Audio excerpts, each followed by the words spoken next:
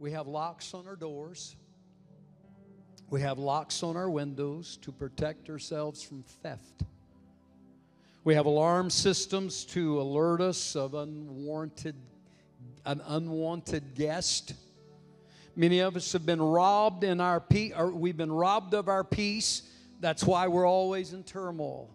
Many of us have been robbed of our joy because that's why we're always discouraged. Many of us have been robbed of our purpose because we don't know who we are and we don't know where we're going. And we've been robbed of our resources, struggling to make ends meet. Generations of children have been robbed of their innocence, and they have been left to raise themselves. So that's what I want to talk to you about today, recovering what the enemy's stolen and taken from you. John had no clue what I was going to preach about when he talked about coming down. There's a lot of theft been going on. So I want to talk to you today about turning your defeats into victories. I want to read 2 verses, and I want to tell you a story. In 1 Samuel chapter 30, verses 1 and 2. Chapter 30, verse 1 and 2.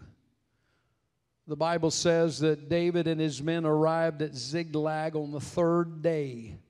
The Amalekites had raided the Negev and attacked and burned Ziklag. They also had kidnapped the women and everyone in it, from the youngest to the oldest. They had killed no one, but had carried them off as they went on their way. If you've been ripped off of something spiritually and it's affecting you physically, the only way you're going to resolve it is by looking to the spiritual side to get your stuff back that has been stolen. Our story is about David. David is now in the Philistine territory because he's running from King Saul. One day everything is looking fine. Everything is okay. He's hiding from Saul, but everything is okay. And then their world gets raided and everything gets turned upside down because an enemy snuck in when they weren't looking and stole everything they had. Everything.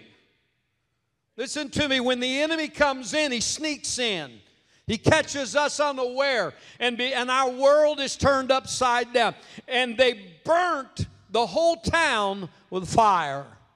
It was total destruction. What they had built up, what they had developed, where they were now, what they were calling home. When they get there, they find what has been done. And what they discover in this story is a major theft. And David and his men come back to find that their world has collapsed and it's burned with fire, and their wives, their sons, and their daughters, everything has been taken. Nothing was left, according to verse 3. David and his people, when they get there in verse 4, it said they lifted up their voices and they wept until they could not weep no more. They cried till they could not cry any more tears. They sobbed till they could sob no more. And they'd lost all their strength. They were crying because their hope had been destroyed. Dreams had been turned into nightmares because now their life that they've been living has been turned into a disaster area. When you lose everything that matters to you, life begins to close in on you. And that was David's situation, and also for his men. They wept till they could weep no more. There was no strength left in them. They had cried so much. Verse 6 said that David was greatly distressed because the people spoke of stoning him because they had lost everything. You get the picture. They can't cry anymore. David can't cry anymore. He has no more tears. He's just sobbing and no tears. He's crying on what the enemy's done. He lost 2 wives in this raid.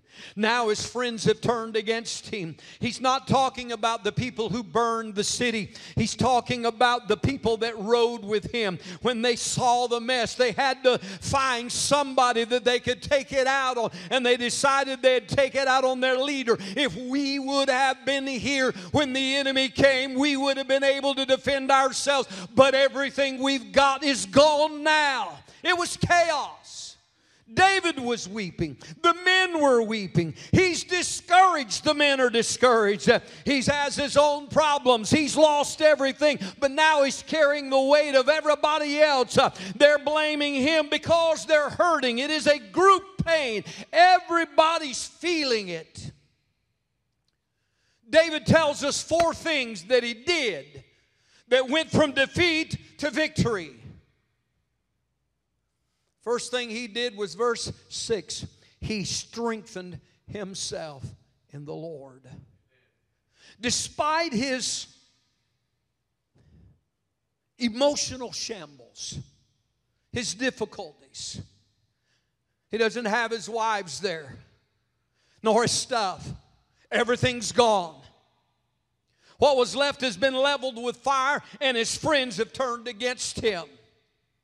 The Bible said that David got in the presence of the Lord. That's how he strengthened himself. He got in the presence of the Lord.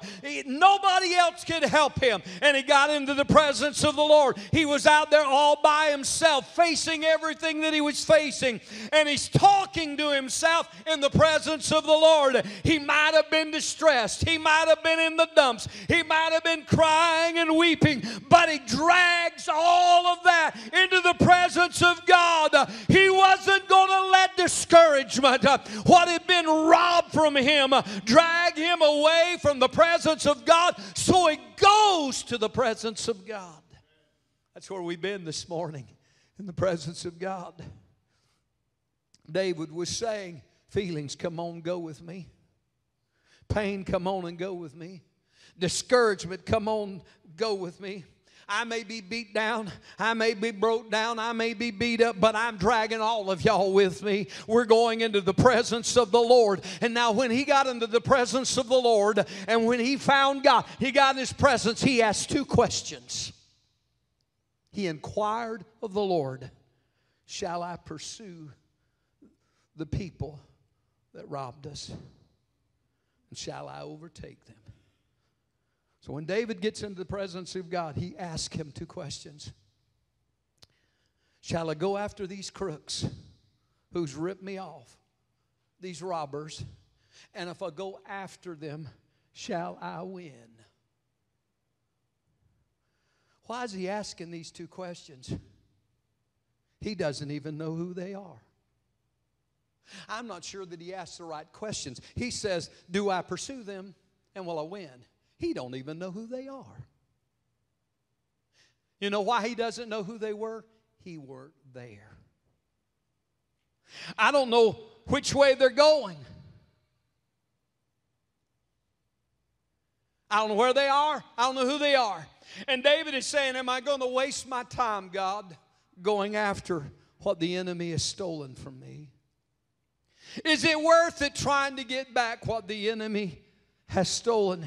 He doesn't know which way they've gone. He doesn't know what to do. He is in a bad situation. When the enemy comes in and rips you off and you don't know what to do and you don't know anybody who can tell you what to do, that's when the Lord wants to show up in your life and direct you. He wants to be the only person in your life that's going to direct you in the way you ought to go. It's an opportunity for you to discover God on a deeper level, because when you've been ripped off, let me tell you, you don't pray vague prayers. Amen. Now I lay me down to sleep, I pray the Lord. No, you don't pray prayers like that. When life has shut down on you and all your hopes have been burned up. Somebody here today, your hope's been burned up. You're praying for the real. This is the need, God. This is the problem, God. This is the situation, God. This is the pain, God. This is the mess, God. And what should I do? This is when you need a specific word for your mess. And that's what God is doing. He's inquiring of the Lord, what shall I do? Where shall I go? So David gets into the presence of the Lord. That's the first thing he did, was he got in the presence of the Lord. The second thing David did when his life had fallen apart, he inquired a word from the Lord. He got in the presence of the Lord. He asked the Lord, Do I go after them? And if I go after them, will I win? And here's the word of the Lord. Pursue them. When we got in the presence of the Lord this morning, we heard two words from God that was directed to people's lives. God said three things to David when David got in his presence. Pursue them, you will overtake them, and you'll rescue all. Other words, go after them, find them, you'll bring them back. He inquired of the Lord. He said, God, what shall I do? He got clarification on what he ought to do. Now I got to tell you, I'm an innocent bystander reading a story. It seems to me kind of like the bank does when you don't have enough money to cover what you just wrote. Insufficient information. Now, did you hear God tell him where to go?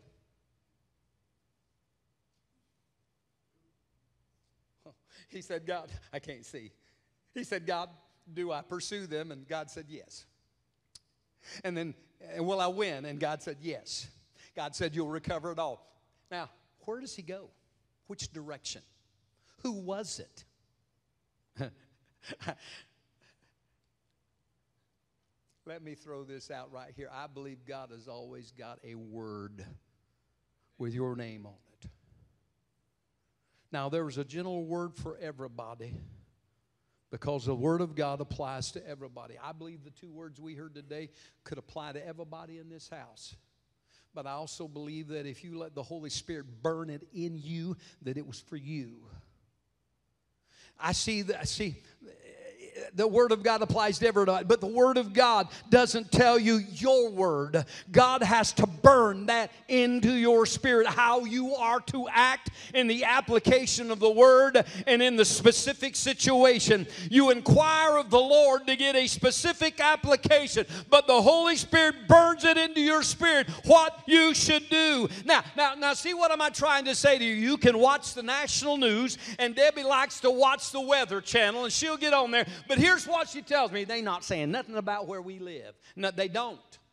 They tell you various regions about what the weather's going to be like. If you want to know what the weather's like in your town, I got an app on my telephone that tells me that I can look up Auburndale. You got to go to the local news.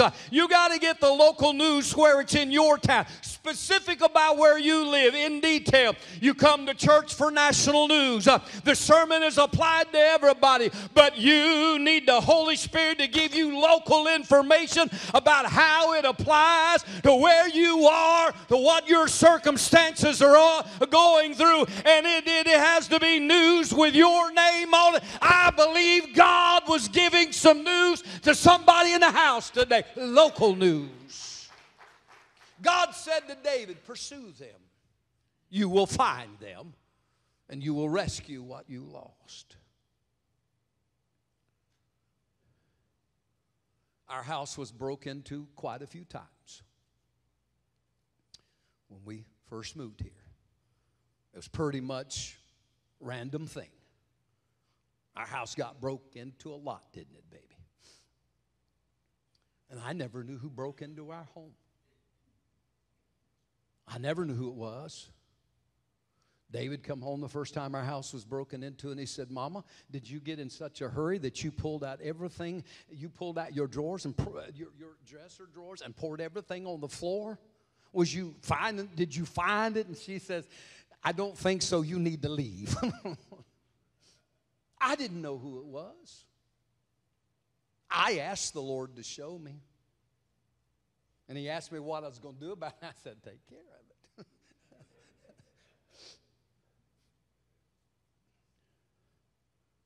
Sometimes he gives you a specific word. Sometimes, what did he say to David? Pursue it. Pursue it. Pursue it. You'll win, and you'll get it all back. God gave him specific information. Go.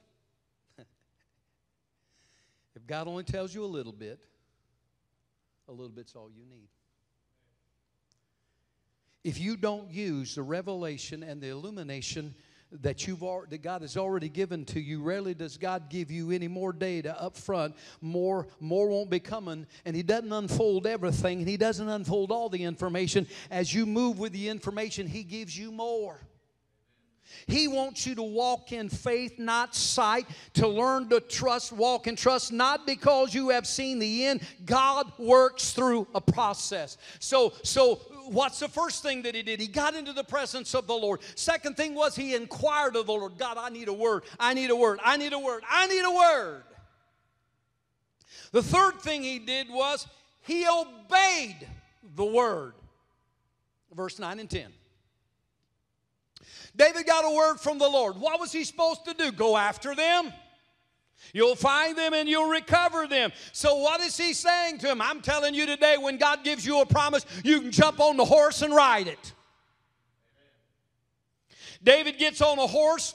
He gets 600 of his men and they pursue. They're looking for an unknown cause of his problem, what he had lost. But he has no idea where he's going. He just gets on a horse like a madman and starts moving. Why? Because God said go. They made it to the brook Besor, where 200 men were so exhausted they said, we can't go any further. So 400 men pursued. They're riding, looking for, they don't know what they're looking for. All they know is David come out and said, I got a word from the Lord. He said, let's go, guys. They said, let's go. The Lord said, we'll win, and we're going to bring it all back. All right. You know, not a one of them said, which way are we going, David? They said, let's go. They're looking for something. God told David, pursue, and they went. They're riding, but they don't know where they're going, but they're moving. So what's the fourth thing that David did when his life had fallen apart? He stopped and blessed someone as he followed the Lord. They're riding, looking for something, some kind of enemy. What do you think he looks like? I don't know. Do you think we'll recognize him? I don't know. Let's look for our stuff. Or something that will guide them along the way. And verse 11 said they ran up on an Egyptian that was sitting in a field. The men brought him to David. David gave him a fig cake, 2 clusters of raisins, and water to drink. And the young boy said, I haven't eaten in 3 days or 3 nights.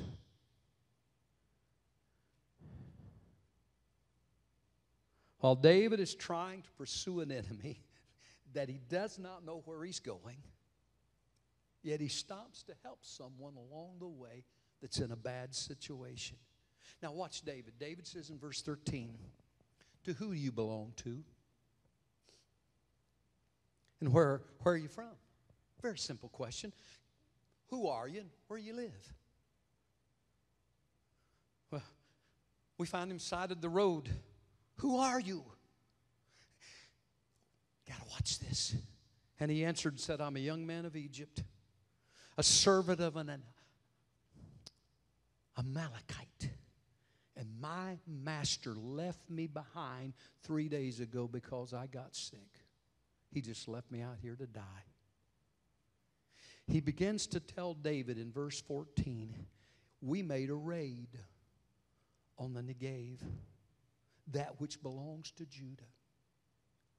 And not only that, we burned Ziklag to the ground. David's been riding. He don't even know where he's going. He didn't have GPS. God said, go get him. You'll win. You'll get it all back. And David gets on his horse and just starts riding.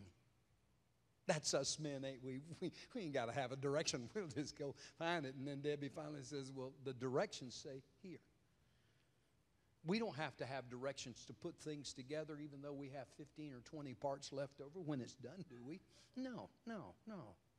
And David says, who are you? Where are you from? And he says, I'm a young man of Egypt. I'm a servant of a Amalekite. My master left me here 3 days ago because I was sick. He just left me here to die. And then he begins to tell him, he said, we were on a raid and we were down in the Negev. And then not only that, we went through this place and we burnt Ziklag all the way to the ground. David didn't ask that boy for that information. All he said was, who are you and where are you from? That's all he wanted to know. David wasn't going to ask him, do you know who robbed me? Boy, I'm going to beat it out of you. You tell me who robbed me. He wouldn't have known. God, oh my, hallelujah. If David would have stayed at the camp, he'd have never found out where to go. All God said was go, and he went. And if he would have not pursued, then he would have never found what the enemy took. Or he didn't have an idea where he was going. He didn't know who he was looking for. He would not have received any other word. God said go, go, go. God said get up and go. Get what the enemy's taken from him. God wasn't going to bring it to him. He said, get it. Now, why did I tell you that? Middle of the night, when I was writing all this, God said, yeah, you're begging me to bring it to you. I ain't bringing it to you. I've already provided everything you need, and you just go get it. Go get it. Go get it.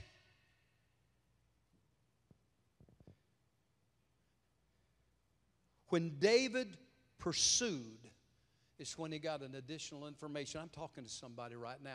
You've been asking God about a whole lot of stuff, and God gave you a word, but you're still sitting on that word like a hen trying to hatch that egg.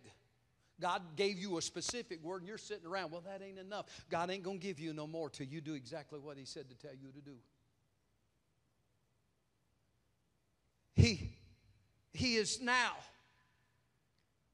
David knows who did it. Did God tell him?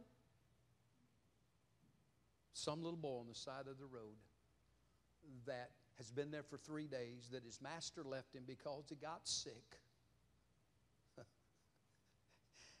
When he pursued, not only does he know who did it, he has a contact now, according to verse 15. And not only does he have a contact, now he has a guide that says, I know where they're going, and I can take you where they're going, and I can show you where they are. I can take you where they've got everything that was taken from you. Now David knows it all. And David asked God, do I go after them, and will I win? And God says, if you'll pursue, you'll find them and recover all. Then he finds a little boy sitting on the side of the road who has been discarded by his master because he's sick. So what God does on his way to blessing David to get back what he's lost, he gave him an opportunity to be a blessing while he was on his way to blessing somebody else. If David would not have been willing to stop. Now I'm going to tell you, when you're on the mission, you ain't got time to stop, fool around, mess. I thought, we ain't got time to stop. We got to keep going. Where are you going? I don't know, but we got to keep going. We got to keep moving. We got to find them. They got it all. And then, you know, if David would have not taken the time to stop along the way,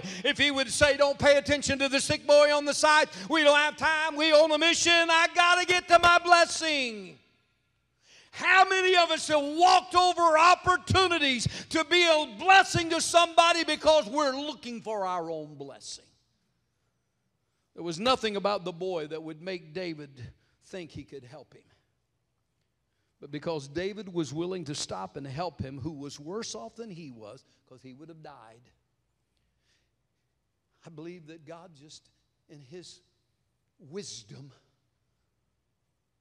knew what was going on. And when David pursued, here's 3 days ago, here's a little boy already there. What you need, if you'll step out, is already waiting for you if you'll step. I don't know how long it was before he got to them, but I still think it was the same day. It doesn't say that it was a time span. He left out pursuing. If you'll respond to what God has said, I'm here to tell you today that if you'll take one step, he'll show you the other step. And the information, it's already out there. It's already waiting for you there. He's already put it there. And so, you know, David was willing to stop. And the thing is when he stops and helps this boy, everything David needed was right there. Maybe he didn't look like he would be any benefit to David.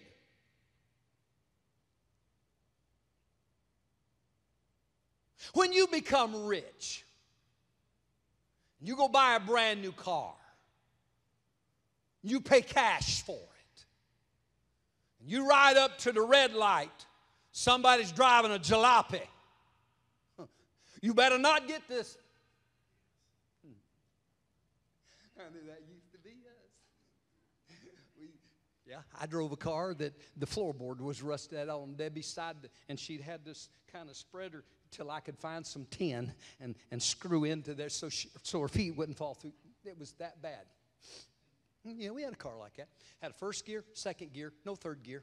I don't know what was wrong. There was just no third gear. So you'd go first, you'd wind first up and second, wind second as tight as you could, and then just put it over in fourth. Because I don't care what you did. You could, no clutch, put it right in third gear, and boom, boom. I mean, there was no third gear.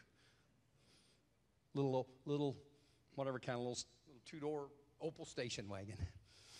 Came from New York, where all the salt came from, Carissa. It had rusted the whole bottom up, but I got it for $150. I had to work hard for $150 to buy that little car. It was paid for. So now when you start riding in your new vehicles because you make it across and God does something, God's going to bless some of the people in this church. I'm going to tell you right, God's going to bless us because we're going to be a blessing to somebody else. And when you get in that nice car and that fancy car, don't you start looking over again and saying, yeah, I used to be like that, but not anymore. Why don't you go buy them one like you got? Well, I sidetracked there. David stopped. And Debbie wants to give every person that stands on the side of the road with a sign.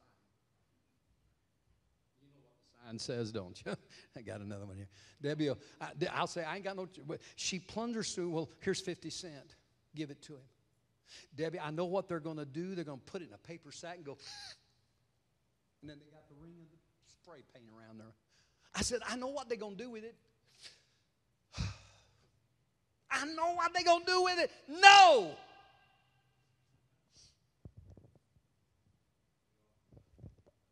I'm the one that had to give it to him. And I give it to him smiling. And he looking at me like saying, thank you. And the whole time, I want to look at him and say, I don't want to give it to you. But I got to go home with her, not you. I got to go home with her. And she said to give it to you. And I know you're going to blow it. I was going to school and I was riding over and I was traveling every Thursday to Tampa, and I did that for 2 years, going to school every Thursday. And one Thursday morning I was going to class and I was running behind, and I rode up to the red light there down on Hillsborough and whatever that road was, and there was a guy with a sign standing on the side of the road. I need a beer, no lie. That's the sign he was holding. I need a beer, no lie. And I saw an old pickup, a jalopy.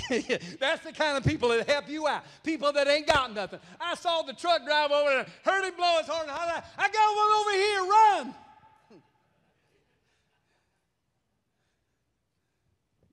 Somebody will help you out. You just got to find the right person. So here's this little boy. And all David did was stop and give him some food and said, who are you? Where are you from? Everything he needed to know, this little boy told him, this young man who burned Ziklag with fire. And David said, where's your people? And the boy said, I'll lead you. I'll take you there on the way back. So now David is on his journey. Now, does he already know he's going to win the battle? Because God told him when he inquired back over here in his presence. Now David's on the battlefield. But I've lost 200 men. I've only got 400 men. How big are they? That doesn't matter anymore, because God said, God gave him a specific word. If you'll go after them, you will recover and you'll get it all back. You'll find them, you'll get it all back. So now the boy leads them there. Don't miss the opportunity to be a blessing, because being a blessing, God is going to bless you. The boy says to David, I can show you where they are. The young man discarded, doesn't know that now he is going to be used of God in some bigger way. So your answer to get back what the enemy stole from you may not look like what you expected. I'm going to close. Verse 16 said that the young man brought David and his men down where the enemy was spread out all over the land. They were eating, drinking, and dancing because of all the stuff they had stolen, illegitimately got. The Bible said in verse 17 that David slaughtered them from twilight until the evening of the next day. The Bible said that only 400 men escaped who rode off on camels and fled, young men. David wore them out, the enemy that had stolen from them what they had ripped off from him. David recovered everything that the Amalekites had taken from him, his 2 wives and all his stuff. Nothing was missing. Everything was brought back just as God told him. Even though David lost, it was still there. It was just in the wrong location because the enemy stole it and moved it. The devil may have ripped you off of your joy. It's still there. It just ain't with you because the enemy moved it to another location. Go find it. The devil may have ripped you off of your dreams. The dreams are still there. It's just not with you. You just haven't caught up with it yet. Don't give up. The devil may have ripped you off of your purpose, your peace, your relationships. It may look like the devil has won and he owns everything. He's controlling everything, and you don't know what you're going to do. You just ain't caught up with him yet. It's still there.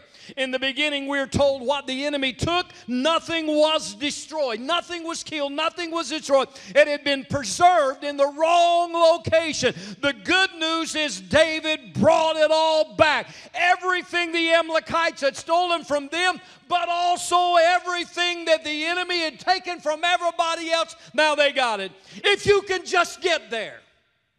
If you can get where your stuff's at, if you can just get there where the enemy's taking your stuff, there's going to be surplus there because God has for you exceedingly, abundantly, above all that you thought you lost. He can give back to you what the locust has taken away. When the enemy steals it, go get it. He can't keep it from you when you, 4 things. How am I going to take this and how am I going to go from here? How am I going to turn it and become, how am I going to take a defeat and become victorious? The first thing is strengthen yourself in the Lord. Get in His presence. Get in His presence. How can I recover what the enemy's taken? He's taken stuff that I hadn't even, he's holding it up. I can't get to it. Get a direct word from God for your situation. I still believe that God speaks today. I still believe that there are men and women that are prophets of God that you can inquire from them and they'll tell you what you need to know. I still believe that. And if you can't find one, God can just speak to you Himself. The third thing, if you're going to get what the enemy stole from you, you got to get up and follow the Lord. You got to do what He said.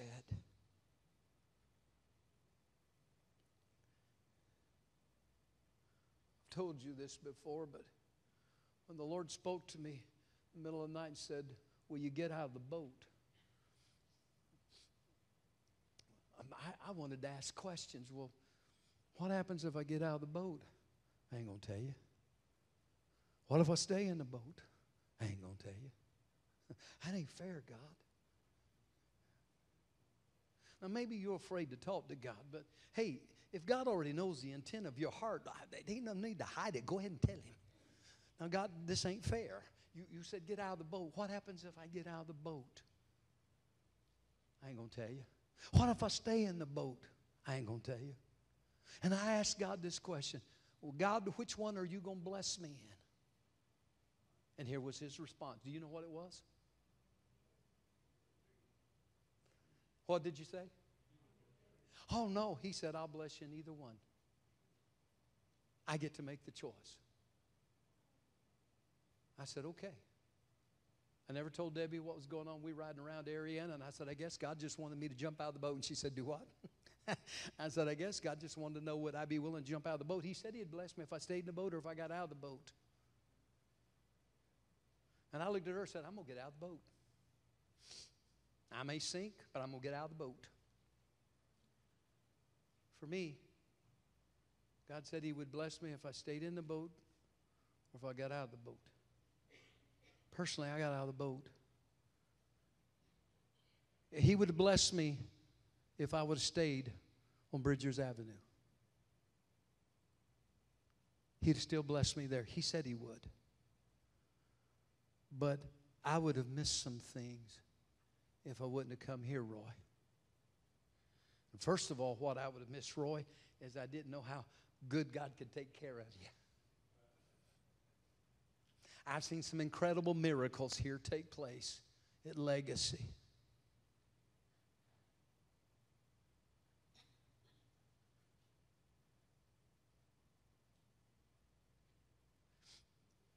You have to get up and follow the Lord.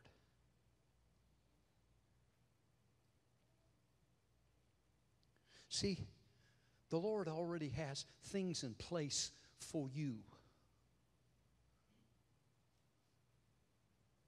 When Debbie and when I gave up my salary, I said, I'm just going to give up my salary so the church can make a way. Debbie said, that's fine. What are you going to do? I'm going to get a job. I had a job in 30 minutes. I made her go to work with me. We painted for 6 months. And we were making money with it. And we were paying our bills and eating groceries. And the bottom fell out on everything. And so everybody that was in a supervisory capacity was told this. There are no more supervisors. There's workers and laborers. You can go paint apartments or you can go home. Debbie and I went home because the supervisor got it.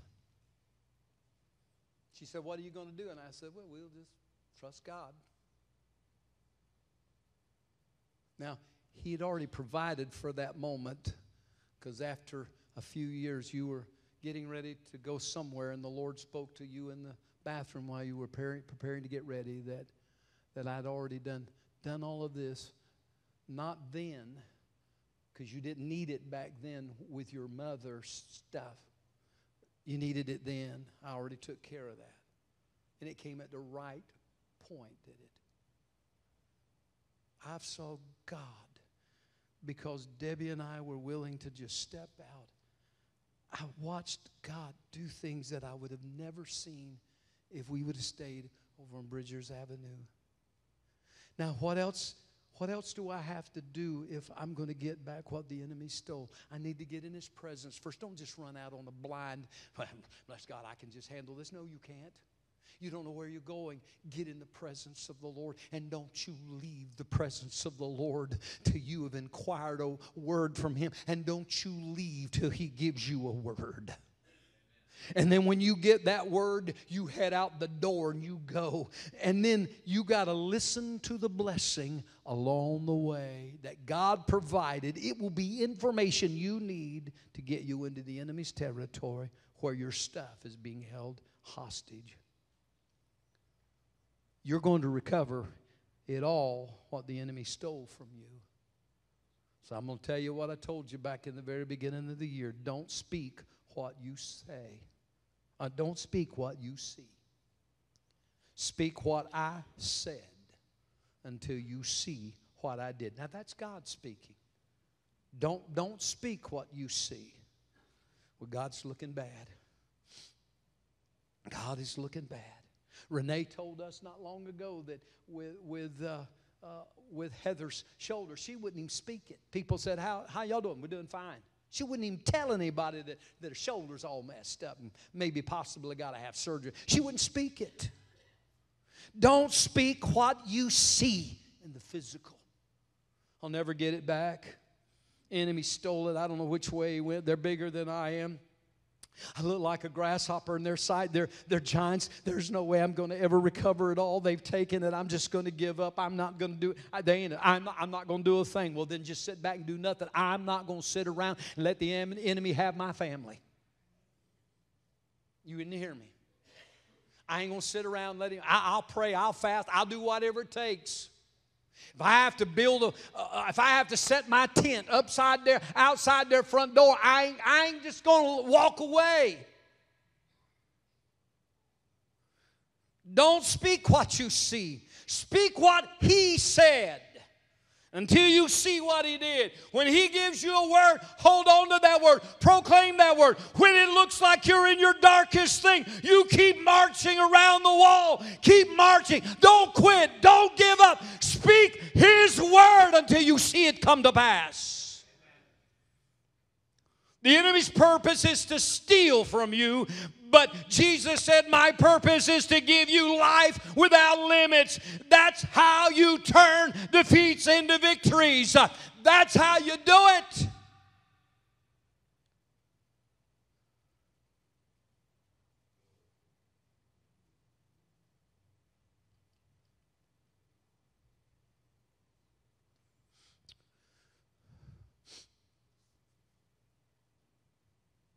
Somebody here today, you've made some mistakes in your life.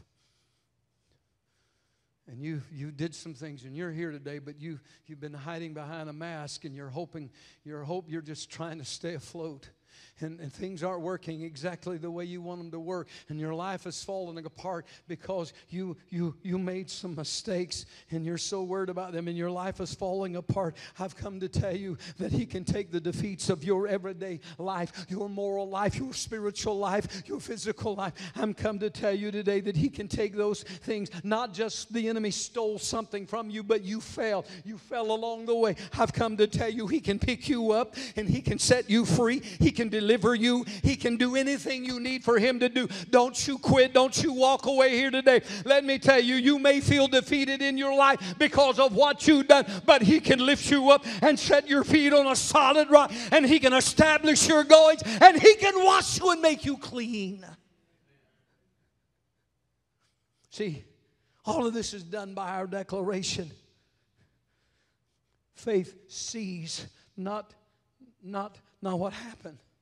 Faith sees that God said, I can see the end. Because God said, I'm going to recover it all. And I'm going to believe the word of the Lord. You that are sick today, what are you going to believe? The Lord said, by my stripes you are healed. I think when we get close to the Easter season, that's probably one of the greatest times that healing takes. That's just my opinion, because Jesus was beaten, and there's something about we get into that Easter season and we start celebrating that He died, but He didn't die long. He was up out of the grave on the third day, and He conquered the grave. He conquered death. He conquered hell. He conquered my disease. He conquered my sickness. He conquered it all. I do believe. You got to believe. Can He do it? You turn defeats into victories because you speak the word that He gave to you.